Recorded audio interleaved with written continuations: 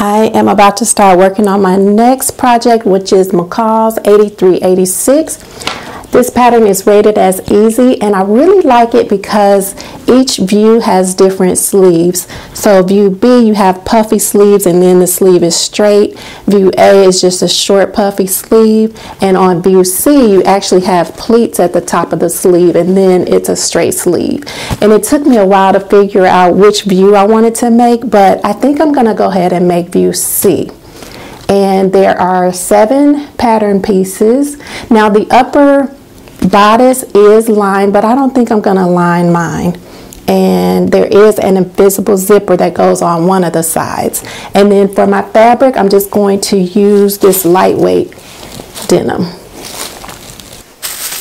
I'm cutting out a size 8, and this is one of those patterns where you have to measure your bust, and then you measure your high bust, and then you find the difference, and then you have to cut out the appropriate size, cup size. So either A cup, B cup, C cup, or up to a D cup.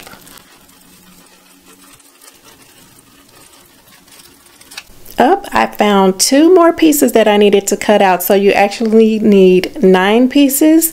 And this is the front neck interfacing and the back neck interfacing. You don't have to cut these out of fabric, just interfacing only. People will go anywhere if you offer to feed them. And now you're here and you're thinking, well, she just called me a thief. Well, the Bible says that God is constantly standing by. And you know what that means? He sees and hears every single thing that we do. And we can hide it from somebody else, but we don't hide it from God. And someday, we're going to stand before Him and give an accounting of our life. And I don't say that to frighten you, because I probably think you can do a lot of that kind of stuff and still go to heaven. But it doesn't honor God. We have darts in the front. We also have darts in the back. And then this opening here is for the zipper, so it will be placed on the left side. This is how the top is looking so far. The next step is for me to put the invisible zipper on the side.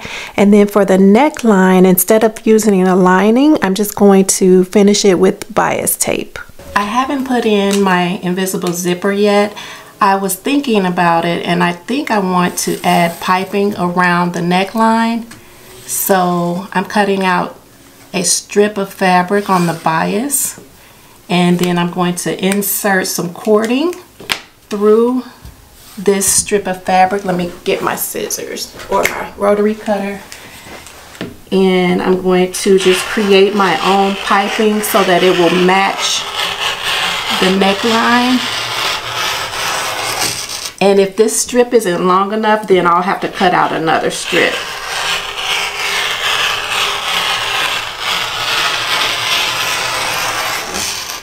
I have this package of cording that I purchased on Amazon.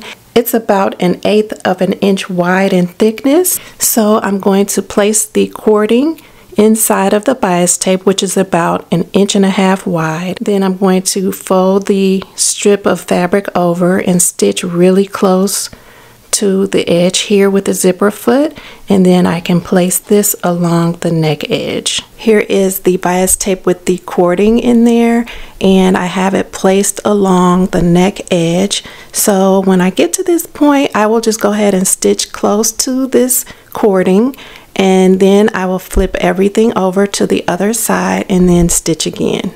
I finally put the invisible zipper in. Here it is here on the side.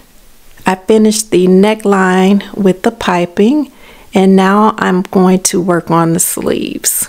Here's one sleeve in with the pleat, and it's a pretty good size pleat. So now I just need to go ahead and attach the other sleeve. I really like the open neckline on this top. I do think that the sleeves were a little short on me, so if I ever make this again, I will definitely lengthen the sleeves. And I decided not to hem the top. I'm on my way to Trader Joe's. This is just my little simple outfit of the day. The only thing I have on that I actually made is this coat, which I've shared before. It's a simplicity coat. I wear this thing all the time. So I was in Trader Joe's the other day. I did not know that they sell shredded beef.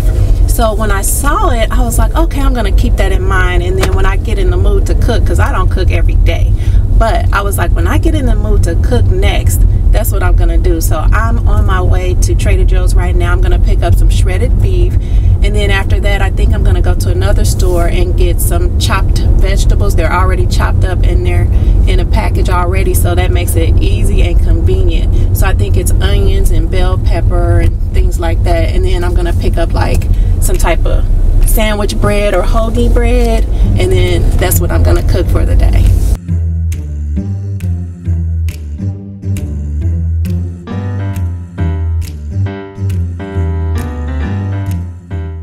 Somebody's making their plate. You plan to put lettuce on it? So I bought lettuce, shredded lettuce, and then I also ended up getting some provolone cheese. Let me come on this side. Okay.